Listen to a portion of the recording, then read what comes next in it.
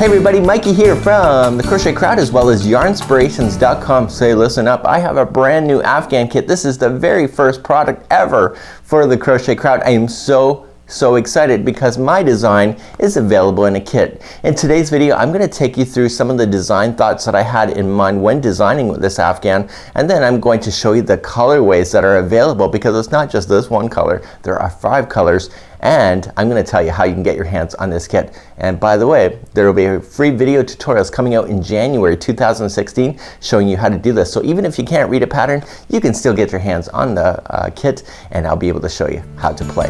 And that's coming up right after this.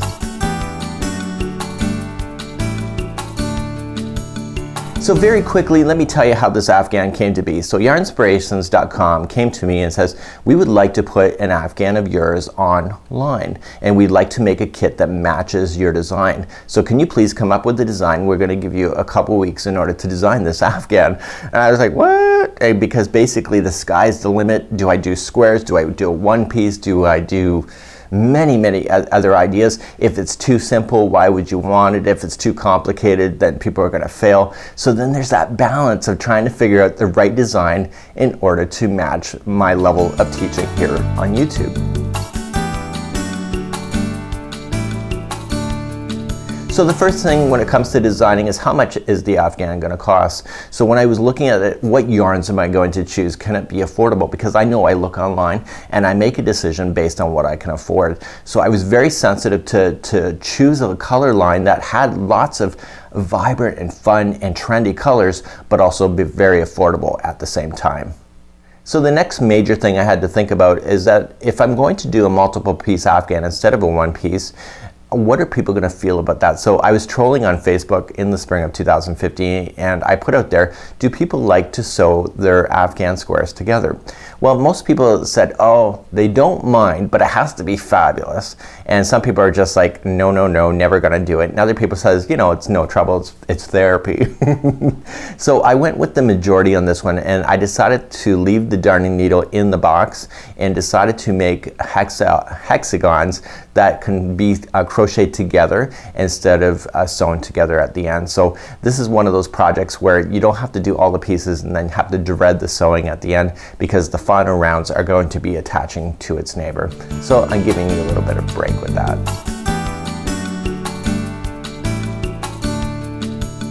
It came down to the final design of the project, and I really just decided to sit on the couch, relax, and just let the stitches talk to me. Where do I want the texture? I want 3-dimensionals. I want the yarn to lift up. I want that sense of color to go pop. Just like so. So I just put my hook into the wind, and I just started playing with different ideas. Now when you're designing, any designer knows is that you're going to have success moments, and then you're going to have a whack of frogging. So success frog, and somehow you have to begin to step 2 steps forward and only 1 step back, and then 3 steps forward and only 1 step back. So I came up with an idea that was one color so that I could worry about the colors afterward. And as I was designing, I had a big piece of paper, and I was writing down my instructions as I was going on it.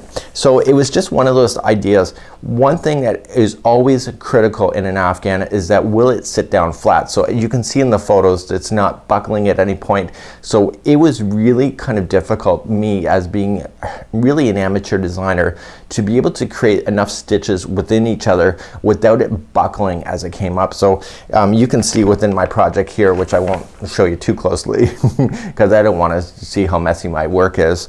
But the reality is that there was lots of stitch counting in order to really figure out it so that it wouldn't buckle. So that was really kind of a key factor.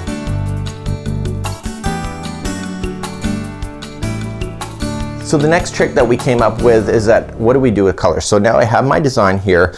What do I need to do to make a pop? So I came up with this particular design on my own, and I really liked how the oranges and the limes and the blues popped from each other, but I know it's kind of eccentric. So when I went to Yarnspirations and I showed them this design, they said, this is a cool design, but it's not for everybody. And I can agree with that because it's really meant for me, because this is the one I like the best. So what they said, you need to go back to the table and come up with 4 other color lines that are available for your same pattern.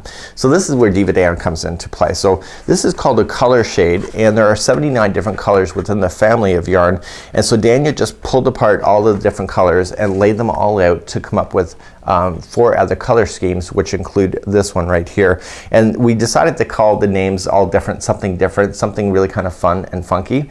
So we came up with the different names, as we can see. So if we roll it over in the back, so we have the green color called the Enchanting Grove. This one here is Boldly Urban, the one that I really like the best, Boldly Urban. We have the Calm Ocean Breeze, and then we also have the purple one that's called Peaceful Metals, and then the one that's kind of really funky is called Refreshing Soda. And so we decided to come up with some kind of really funky, cool names so that it's easy to remember but also cool at the same time.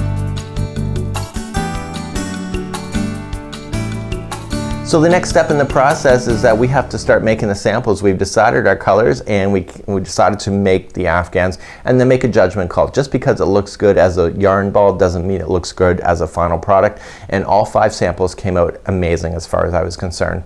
Now I am Canadian and Yarnspirations is as well, so we have to make sure that we are in compliance with the language laws. So we not only have English language on the front side, but we also have French on the back, and the instructions inside are also included in French and English to be compliant with the language laws.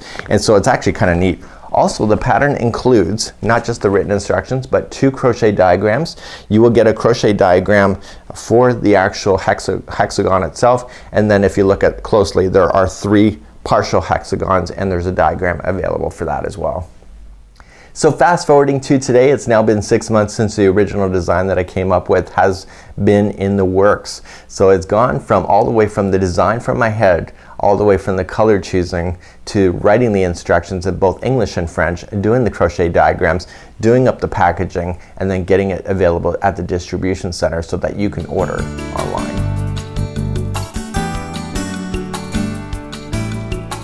So coming up in January 2016, you're going to be able to follow a crochet along with me with this particular design. It's a 4-week program, so even if you can't read the instructions, you don't like reading the crochet diagrams, you can follow me on camera, and we're going to go through all the steps to make this particular Afghan. Now the pattern will be free, available at the end of 2015, but right now as this kit goes out, the pattern will be held and only inside of the kit for this time. So anybody that purchases this kit right now will get the pattern and everything inside of the kit, but you'll have to wait if you're looking for the free pattern later on in this year, and we will have it available for you for the crochet along in 2016.